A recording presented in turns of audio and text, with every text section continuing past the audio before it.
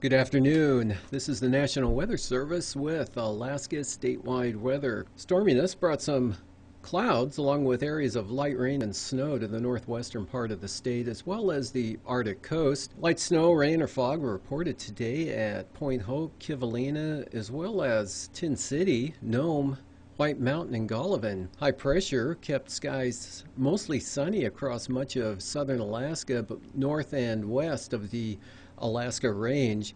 Mostly cloudy skies were seen across the central and eastern Tanana Valley locations. Otherwise, it was partly sunny. Mostly cloudy skies are streaming northwestward, bringing a few isolated showers to the southeast coast. And for tonight, weak low pressure in the Gulf of Alaska may spread some cloudiness right up to the coastline from Port Alexander on over to Cordova. It should stay mostly clear over Kodiak, and it'll be a clear and wind-free night across much of southern Alaska, with gusty winds of 15 to 25 miles per hour continuing from St. Lawrence Island northward through the Bering Strait, associated with a weakening front. This windy condition will persist along the western part of the Arctic coast. And for Sunday, a weak front will push some moisture eastward in the form of mixed rain or snow to the eastern Arctic coast late in the day.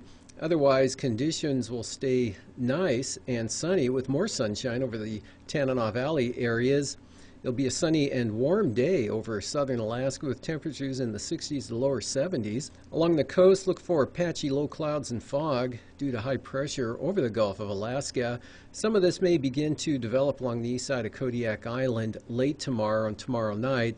So look for a partly to mostly cloudy day over Kodiak on Monday. Otherwise, much of the central and southern interior of the state will see another sunny, warm day with dry conditions extending up over the Yukon Valley and to the eastern Arctic coast. A stronger weather front will bring possible gale force winds to the western Arctic coast and Chukchi Sea during the day, with rain spreading inland to the Noatak Valley and extending southwest across the Seward Peninsula. And gales are expected to arrive in the western Aleutians, along with rain and fog, early in the day Monday. With Alaska statewide weather, I'm Dave Percy.